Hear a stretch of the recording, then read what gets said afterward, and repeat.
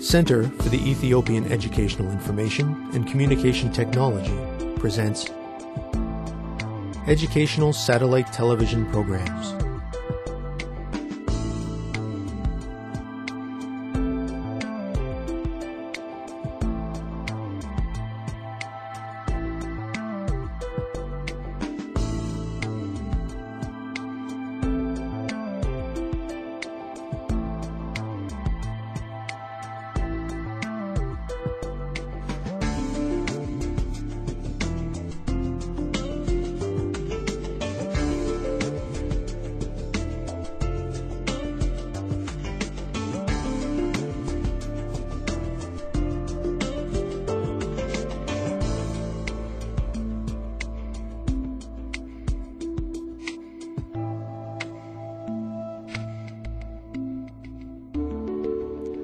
Hello, teacher. Hello, students. Welcome to today's lesson on the common ion effect. I am sure you recall that in our last lesson, we learned about the Lewis concept of acids and bases. We learned that according to Lewis's concept, an acid is a substance that can form a coordinate covalent bond by accepting an electron pair from another substance. A base is a substance that is capable of donating a pair of electrons. We learned that the Lewis concept includes both the Arrhenius and the Bronsted-Lowry, but also expands upon them. The Lewis concept includes ions or molecules that are able to accept an electron pair that neither release a proton in aqueous solution nor donate a proton. In today's lesson, we will define the common ion effect. We will also explain the importance of common ions and show some effects of common ions and the process. We will learn how to apply Le Chatelier's principle, which we have learned about in previous lessons. Students, if you are prepared, then we will get started. The common ion effect is an effect that occurs when two substances which both ionize to produce the same common ion are involved in chemical equilibrium. In other words, it is caused by the addition of a compound that has an ion in common with the dissolved substance, which shifts the equilibrium. When a common ion is present, it suppresses the ionization of a weak acid or a weak base. Students, shall we look at an example? If sodium acetate and acetic acid are dissolved in the same solution, they both dissociate and ionize to give acetate ions. Sodium acetate is a strong electrolyte. Thus, it dissociates completely when it is put into solution. Acetic acid, on the other hand, is a weak acid. It only ionizes partially. Students, let us do a review. Can you recall what Le Chatelier's principle is? Please describe it now.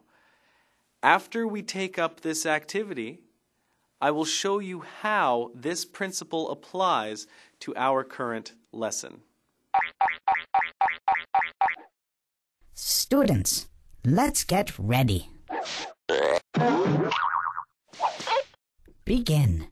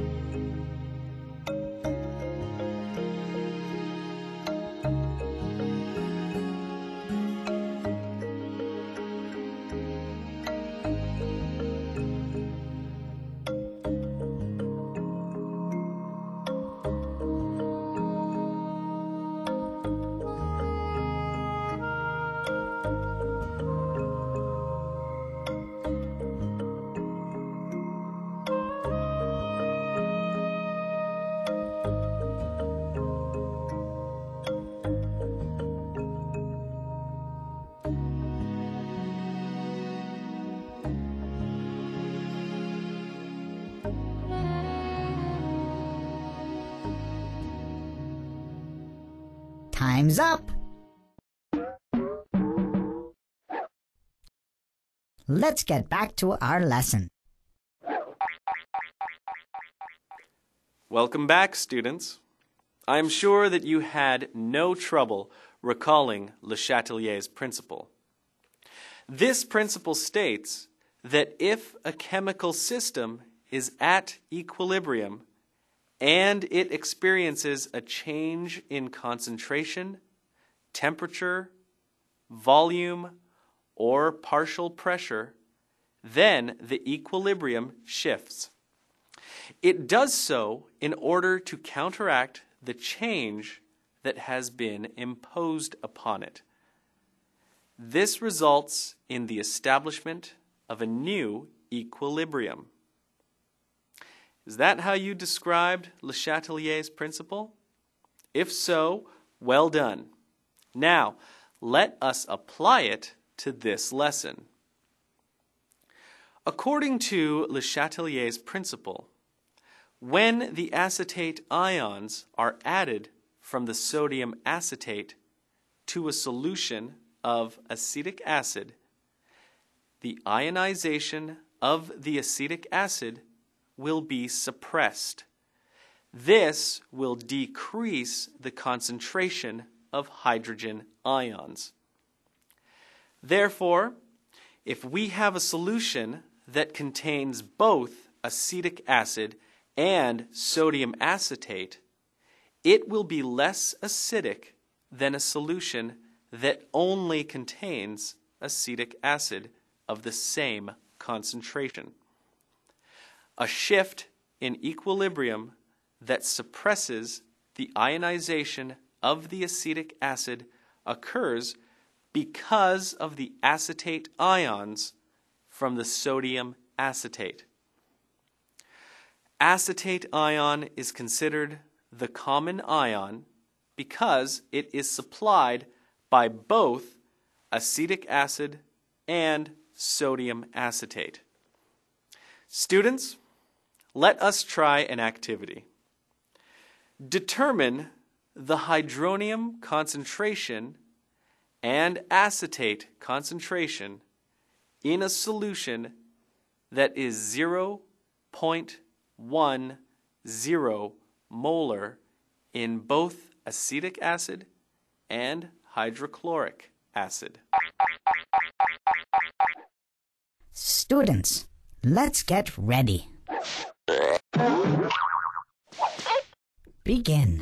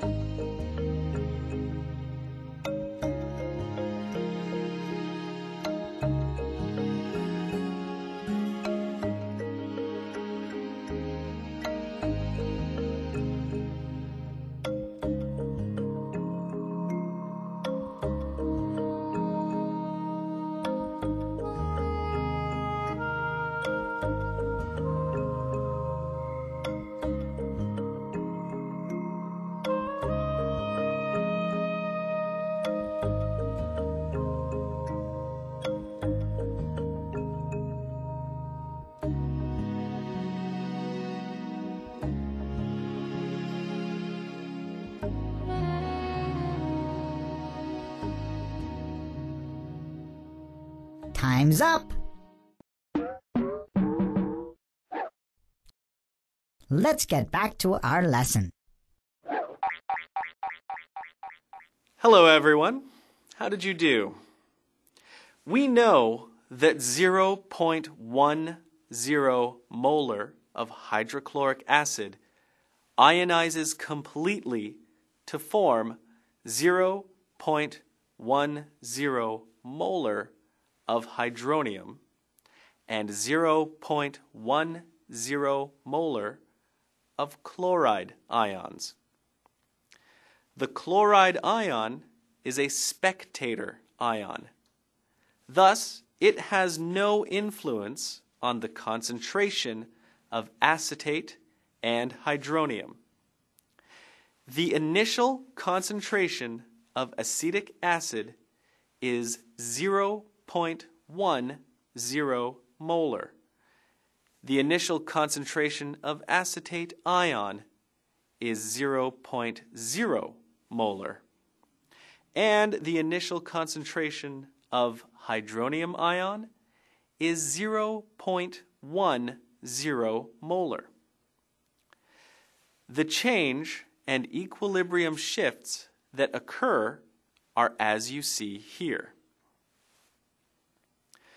Therefore, the acid dissociation constant of acetic acid is equal to the equilibrium concentration of hydronium ion times the equilibrium concentration of acetate ion divided by the equilibrium concentration of acetic acid.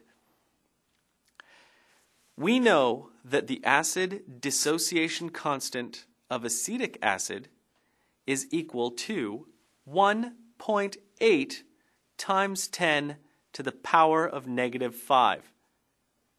Therefore, we get 1.8 times 10 to the power of negative 5 equals 0.10 plus x, all times x, all divided by 0.10 minus x.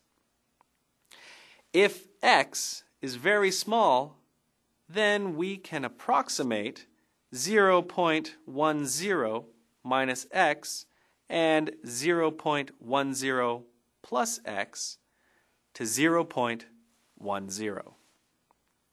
This gives us the following answer.